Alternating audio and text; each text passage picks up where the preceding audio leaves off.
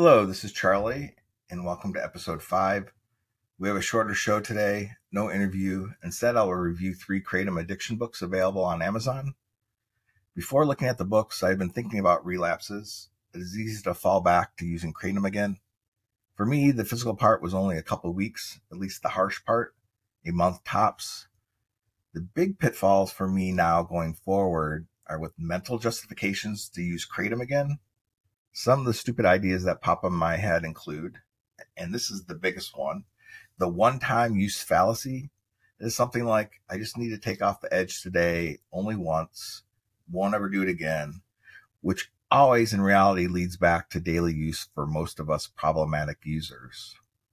2, there's this obsession that I can use moderately if I'm smarter this time, usually with a plan and a change of product or method that's at a lower dose. I'll just use the tea this time. Buying back into the marketing of Kratom as a health supplement, like I'm going to use it as a pre-workout, which some can, but that's not me. 4, chasing a previous perceived performance benefit, such as I need an energy boost or a focus enhancer for my job, which is one of the reasons I first took it. 5, self-medicating from hangover or withdrawal from other drugs or alcohol.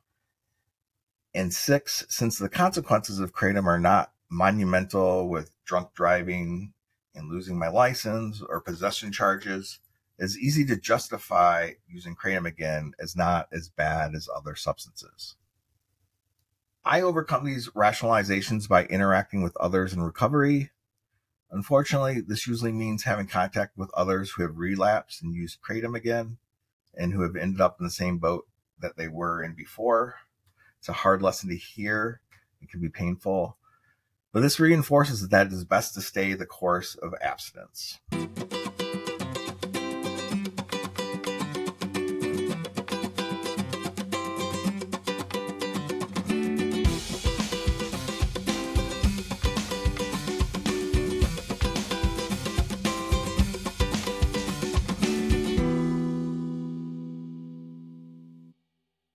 There are 3 books you can buy on Amazon right now about quitting Kratom, all self-published.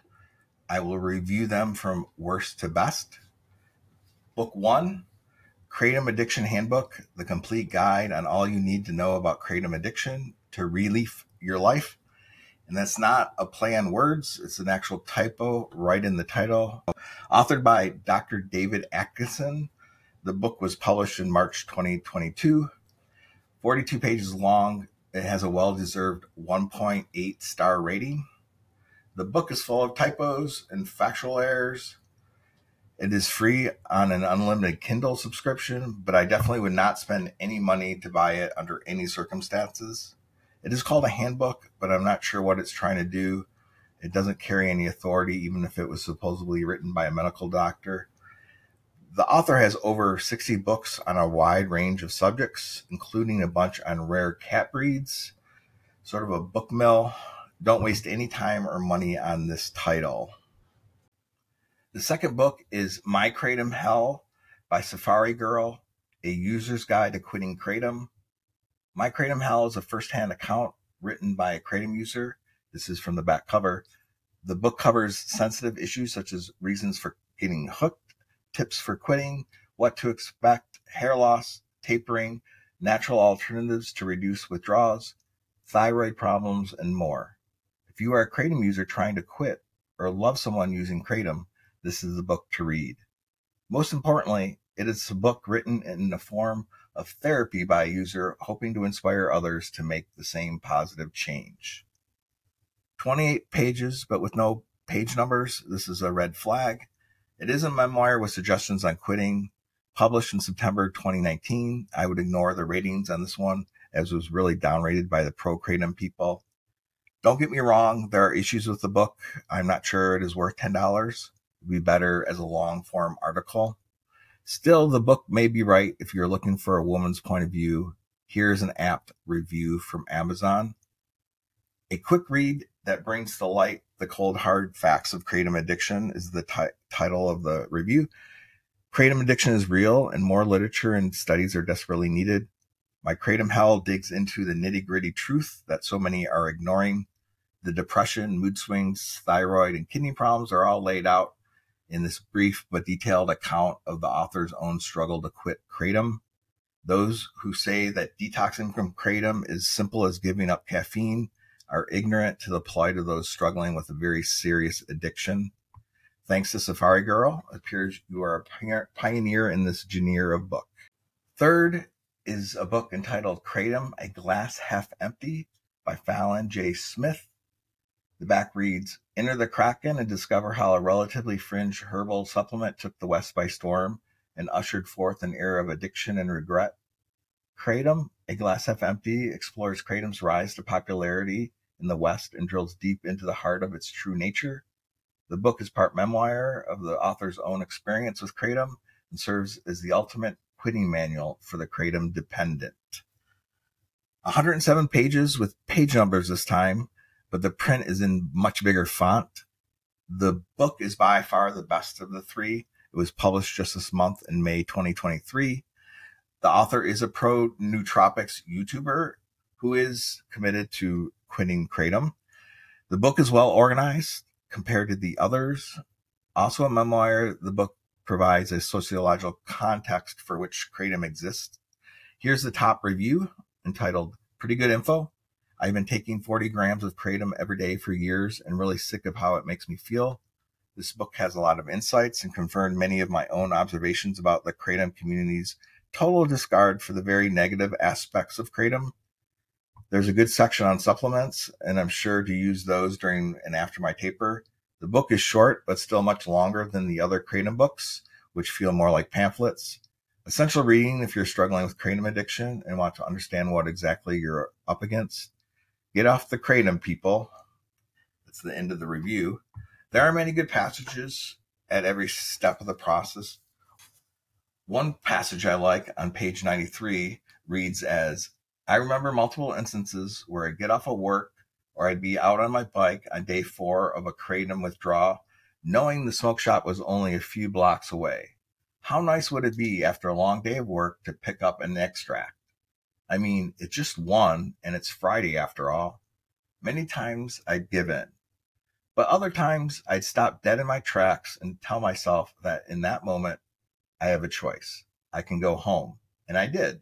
And even though I didn't have Kratom to numb out my mind or alleviate the withdrawals, I could feel something growing as I sat there, bored out of my mind and struggling.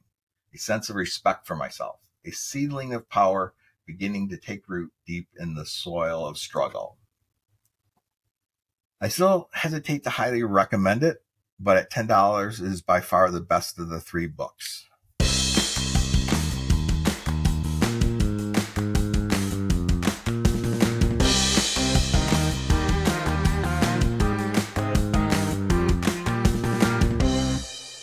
Kratom in the headlines. Palm Beach Post, May 18th, 2023. The headline reads, Kratom supplier owes millions to family of South Florida nurse who overdosed and died in 2021.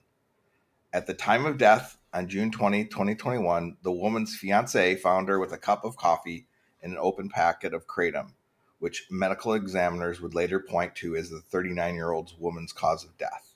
The article states there was no warning label, no recommended dosage, only the words space dust, the product's name, scrawled in black marker across the otherwise blank bag.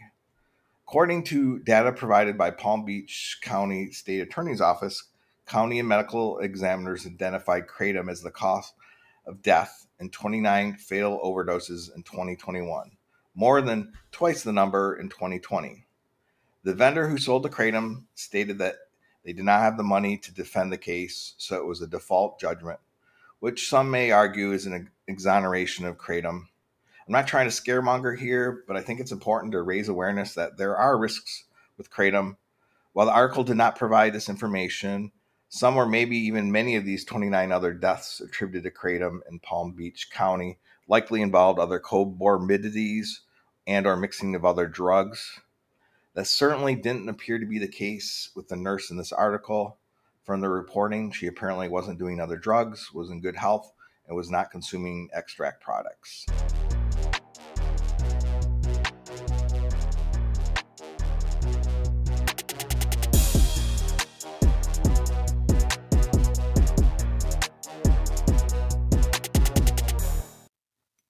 Resource of the week. I will post the links to the books in the show notes. If you can't tell by now, I am sort of naive. I encountered Kratom in real life at a vape shop.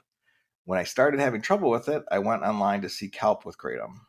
This is where my naivety comes into play. I didn't realize Kratom was such a lightning rod, and many people are very passionate about it. When I post things about the podcast, a typical reply in the comments inserts a graphic from the American Kratom Association that says, quote, "One of the world's leading experts on drug abuse and addiction says Kratom has no more potential for substance abuse disorder than caffeine. St. John's wort and nutmeg are dietary supplements that are comparable to Kratom in terms of the potential for addiction." I think this message is false and harmful. It is my responsibility not to consume Kratom now that I know I abuse it, and this podcast is about trying to help others in the same situation.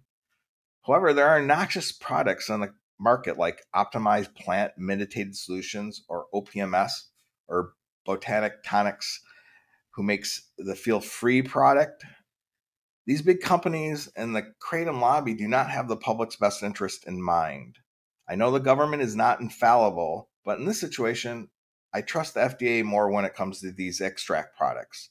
I will put in the show notes a link to where you can report to the AFD a bad experience with a Kratom product.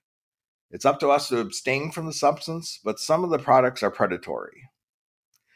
To celebrate a Kratom anniversary, if you want to share something for a future episode, please leave a voice message at 313-437-7720 or send an email or audio file to kratomsobriety@gmail.com. We are also at Kratom Sobriety on Instagram, Facebook, or Twitter. Until next week, keep it Kratom free.